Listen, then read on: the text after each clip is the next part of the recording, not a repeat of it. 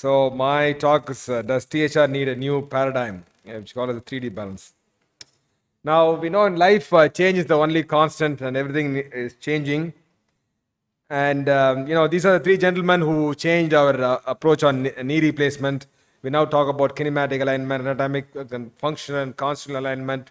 We have Howell there, Mark Pegnano and Steven. So if you look at the train, you might have seen this. Whichever way you want the train to run, just by changing your mind, you can make the train run either towards the right or left. So thinking is very powerful. And it was none other than Einstein who said the important thing is to never stop questioning. So we must keep questioning everything. So there's been a fundamental rethink in TCAR to improve function in the last decade. We talk about all kinds of alignment and how we get that. Now the question in 2023 is it now time for a fundamental rethink in THR to improve outcomes?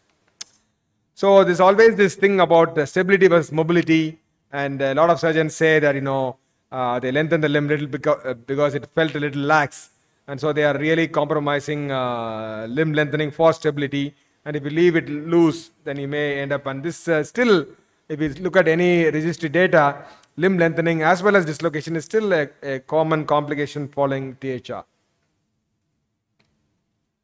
So should we accept this compromise? That's the question we had to ask ourselves. So there are three absolute fundamentals of THR, just like how mechanical alignment was the real base on which TCAR was built all these years, all these decades. The three absolute fundamentals of THR taught to us by Dr. Ranawat. The first is, Ranawat said, you restore the socket center to the native location and thereby try and reproduce native biomechanics. So this is the Ranawat triangle, I think was described somewhere in 1970, where you need to keep your socket within the Ranawat triangle. That was fundamental number one. The second fundamental was to reproduce the original horizontal and vertical offset of the femoral head, either the X-ray or per-op measurements, and to recreate that femoral the biomechanics. The third was to ensure a very stable prosthetic joint at trial reduction. So these were the three tenets on which the whole THR surgery was built for the last 50 years. Now the question is whether we should revisit all these concepts. Looking at the first fundamental, restoring the socket center to the native inclination has been questioned by many. And here are two cases. One is a primary dysplasia.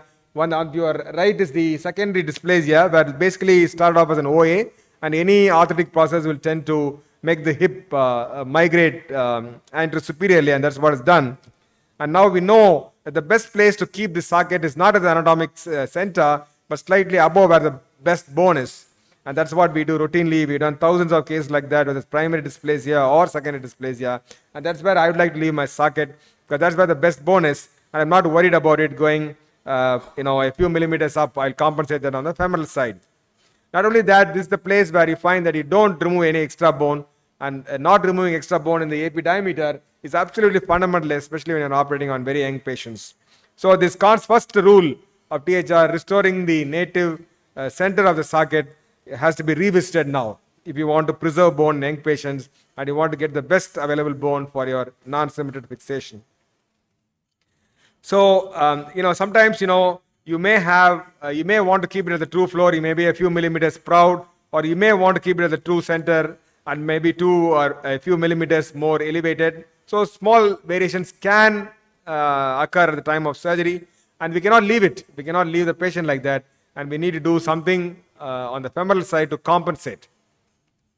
So this little high hip center has been published now, the 20-year follow-up, both by Dr. Ranawat himself and also by a Japanese series, 20-year follow-up, that mild to moderate high hip center has got no long-term implications. That's a much better way of placing your socket. Hip number fundamental 2 is to restore the original horizontal and vertical offset. Now we always talk about this, but what we don't take into account is the neck shaft angle. When the neck shaft angle is not the same as the patient's neck shaft angle, you're fooling yourself if you think that you're restoring the horizontal and the vertical offset. You're not. You cannot. Mathematically, it's not possible. Although we like to think that we try to. Suppose the patient had a neck shaft angle of 130 degrees and you put a 135 stem, you cannot restore the horizontal neck offset like in a unidimensionally. That's not possible. So only when you have a custom-made stem or a stem matching the neck shaft angle very accurately can you even hope to restore the anatomy of the proximal femur. So what we thought was restoring anatomy is actually a flawed. We are not restoring anatomy by any means. So unless you're able to match the neck shaft angle, biomechanically it's not possible to manage offsets like this. So recreating proximal femoral anatomy is possible only with a custom-made prosthesis. Then you can see, as I showed you in the morning demo, many hips dislocate very easily once you do the capsulotomy. So trying to make the prosthetic trial very stable when the capsule is still open is absolutely flawed. Even the native hip is not stable when the capsule is open. How can you make the prosthetic articulation more stable than the native hip when the capsule is open? So this concept of getting a very stable prosthetic is again very flawed. So all the three tenets on which the hip replacement was built has to be questioned today. So as the concept have changed, what should be the aim now? So we published this 3D balancing. A lot of other groups have also published functional THR restoration rather than anatomical restoration. And this is our paper, which was published about 5-6 years ago, where we talked about the three-dimensional balancing of the hip. So the essence in this is that we are not interested in individual femoral and acetabular parameters anymore. We are only interested in combined parameters. Individual parameters have no significance whatsoever. So the first parameter that we are interested in is the combined version described by Ranawat and Dor. We introduced the term called as composite length, and global offset was introduced by Gelberg. So all that we are now interested in is the combined pelvifemoral parameters, and individual parameters are not significant anymore. So individual parameters are out, combined parameters are in. So what we are actually doing, whether you like it or not, accept it or not, is some kind of balancing. We are not restoring anatomy. If you think you are restoring anatomy, that's the wrong concept. We are only doing some kind of balancing. So I talked in my earlier talk, what are the various reference points that we take to make sure that these the parameters are correct, the spinal parameters, the pelvic obliquity, etc.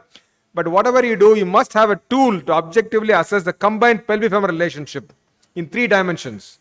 So you must have some tool. So these days, most of the robotic systems and the navigation systems do that. Now, if you don't have that, as I told you, this stitch that we showed you in the morning, the coaxial stitch will also show you a very accurate way of taking combined parameters, combined pelvifemoral parameters, and that's what we're really interested in.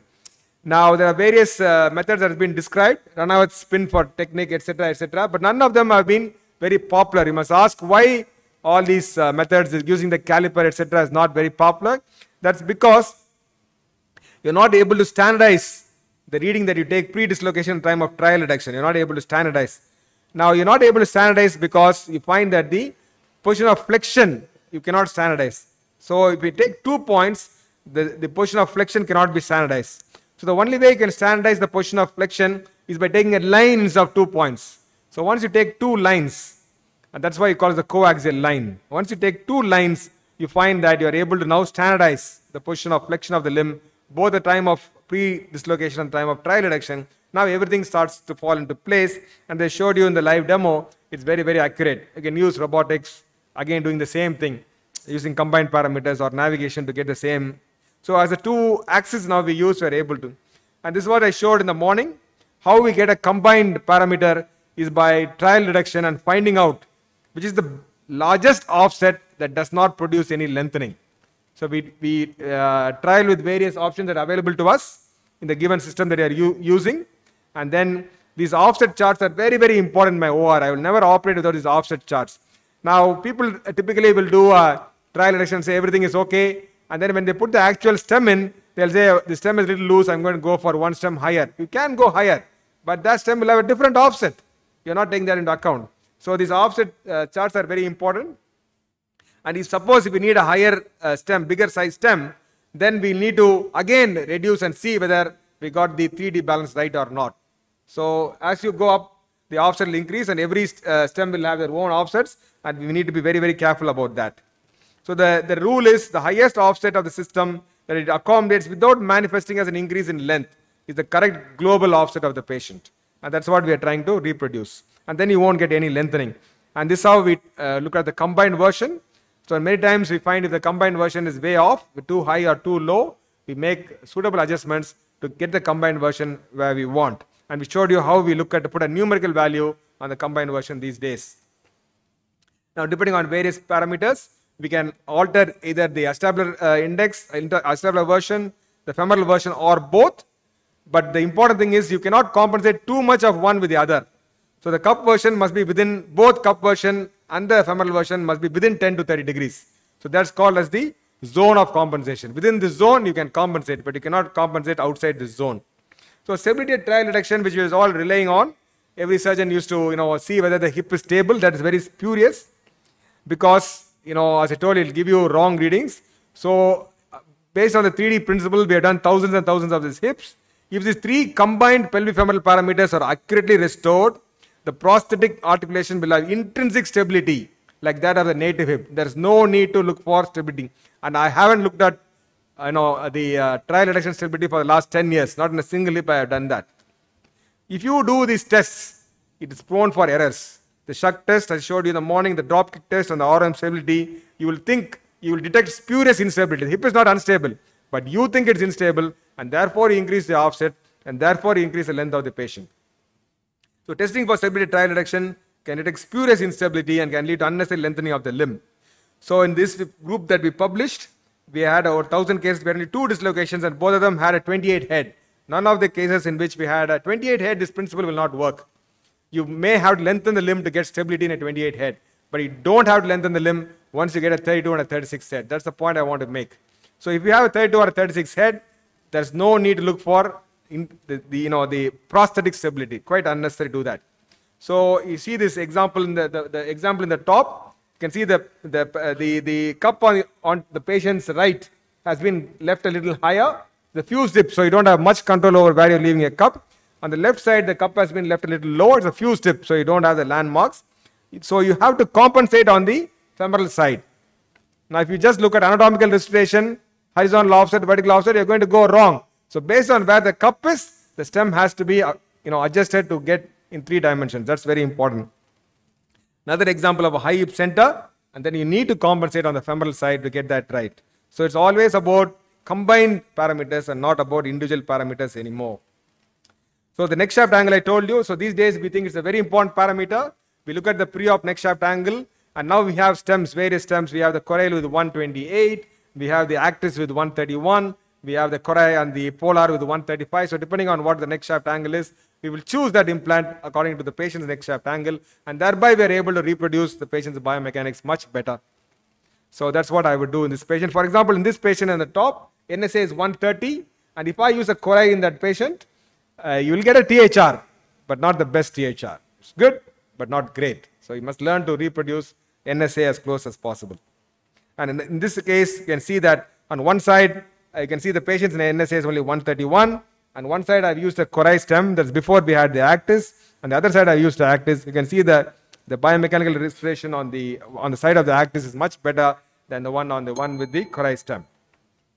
So this is the, you must be very cognizant of what are the offsets. For example, if you take the chori and if you take the striker stem, accolade, you see the offset of the chori starts at 38. The offset of the accolade starts at 33. So completely different systems. One is a non-homothetic transformation, one is a homothetic transformation. So you must understand these offsets, and that's how it's a very, very important tool, the offset charts, when you do the 3D balancing in your OR. So the offsets, you have to be really, really thinking at it. So this is the actis thing. So what are the conceptual differences between these two? Summing up this talk, the traditional method, the Ranawat method, templating anatomic method, that we restored parameters of the socket and stem in individual fashion. But now with 3D functional balancing, we restore using combined parameters. Individual parameters are not of any significance anymore. We use the anatomical hit center, but here we preserve bone stock and place the socket as the best available bone, which is usually a few millimeters high. On the initial thing, we did the anatomical restoration, but here we do a functional restoration and balance. And in the initial things, in many cases, when we found the prosthesis was not stable, we increased the length. So LLD was accepted at the cost of stability, but here we do not accept LLD. So if some patient comes and says, doctor, can you guarantee me equal limb length? You must say, yes, I guarantee you. There's no need for you today with the armamentarium that we have to say, sometimes I need to lengthen you to get stability, etc. Not necessary at all. Post-oply, we used to give enforced restriction earlier on, but now we don't give post-op restriction of any kind whatsoever. It's a post approach, but no, from day one they can do whatever they want. They do sport, they do contact sport, absolutely no issues about that. So it is possible to achieve stability and mobility at the same time today. So thank you for your attention.